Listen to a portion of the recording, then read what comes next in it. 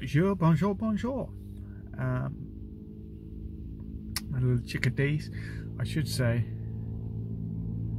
Auf Wiedersehen, because I am sat outside Lidl, which of course is German. No, Auf Wiedersehen is goodbye, isn't it? So it should be Guten. Hang on a minute. Guten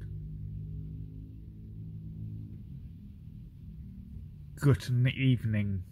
It's not Guten Abend. It's Guten. I don't know what it. It's not Guten Nacht, because that would be goodbye. I don't know. I've no idea. I don't care. Hello. How are you? So yeah, I haven't got home from training yet, but I think it worked better. Likewise, at least we got a full session in today. So well done to those that attended. As I mentioned to those of you that were there tonight, I have to be quite honest, certainly for half a season, maybe even longer, my gut feeling is that it might be all season. I don't think we're going to be training indoors. I think we will be, winter training will be outdoors. It will be outdoors under floodlights. And I say I really can't see that training, because it just doesn't work with the numbers we have, and you know, with things as they are at the moment, with slight increases, and just to re-emphasize the point that I made earlier, and I don't say it to worry you, I tell you it just so that it's always a good reminder for us all, and just to, you know, to remind us that when we're away from football, you know, we distance, we wear our face coverings, we clean our hands and what have you. Two coaches I know now, both who I've worked with in the past, but don't worry, I haven't worked with them in recent weeks. But anyway, two of them, either their relative, their brother in one case, or the wife in another case, have tested positive for COVID. So they're down here. They're, you know, one of them I work with at Longfleet. So, and also our kit supplier has also had somebody who has tested positive. So why am I telling you that?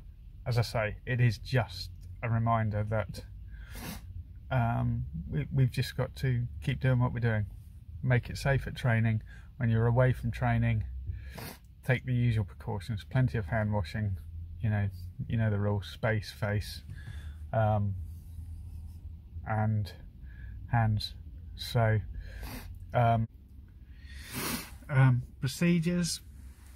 So for the two coaches, they now have to quarantine for 2 weeks.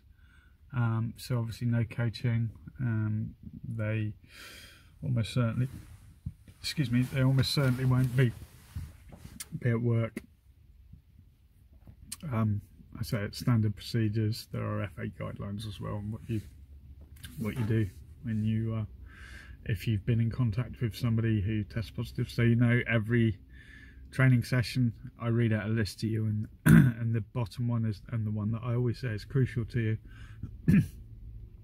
not the one about whether you can smell bacon. It's about, have you been in contact with somebody who has suspected or confirmed COVID? And that is the key one, because it's so virulent that and that's why it obviously spreads so easily. So so yeah, and for the kit suppliers, that happened at their workplace, so they've now got to have a deep clean. They now can't, you know, they won't be seeing customers now for you know, probably a couple of weeks as well. So as I say, it really is just a reminder for us just to, you know, keep doing what we're doing and be safe. That's all. So I will give you your jokes du jour when I get home. I want to tootle off now. So be safe for now. Very pertinent, given what I've just said, and I will speak to you shortly. Did you hear about the hungry clock? He kept going back for seconds, seconds, because he was a clock. What musical instrument can you find in the bathroom? A tuba toothpaste. A tuba. Be safe.